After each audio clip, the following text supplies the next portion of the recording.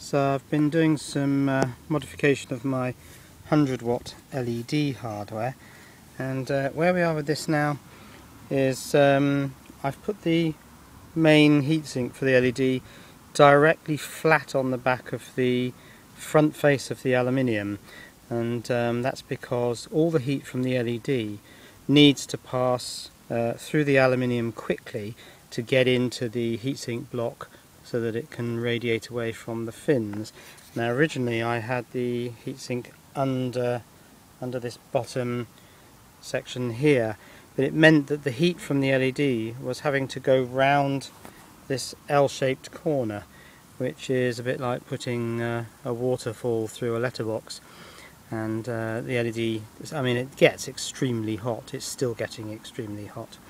Another thing I did was I noticed these two holes in the top of the power converter unit, so I've mounted it onto the bottom of the angle bracket. So this is now one complete self-contained unit. So let's plug it in and have a look at it.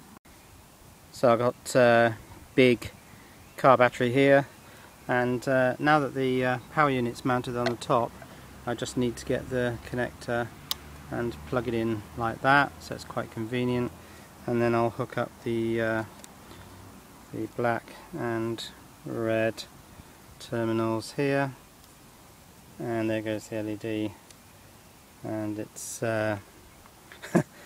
it's very bright. It's just dazzled me. Actually, I can't see what I'm doing now. So it doesn't look like much during the day, but at night it's pretty bright.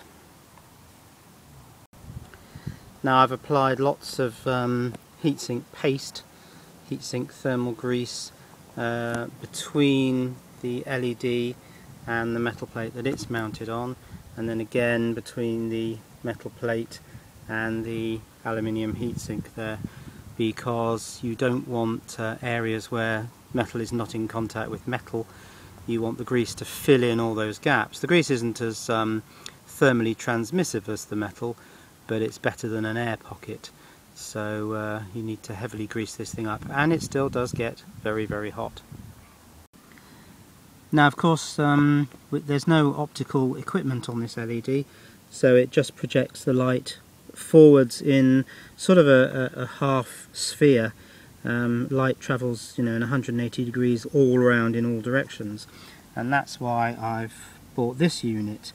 I don't mind name dropping where I got it. Sure Electronics, they're very good for LED stuff. This is a reflector and a lens and a cap, and I'll show you how it's going to work. So the reflector fits on the LED like that. There are these two holes here and these two holes here, and the reflector locates in those holes. Should do anyway. Yeah, there we go. And then the lens sits on top of there. So all the light will be thrown forwards and then focused by the lens, and then the retaining cap sits on top like that. Now I've just noticed that these holes don't line up with the mounting holes for the LED, so I'm going to have to drill some more holes in my aluminium heatsink, but I think when that's fitted on there permanently, that's going to be one heck of a bright directional LED light. So just while this thing's sitting in this orientation, I might as well put the power on. Let's see what we get. Okay, well it's hard to tell, but there's the light on my hand and it feels warm, very warm. So that'll be fun to try when it gets dark.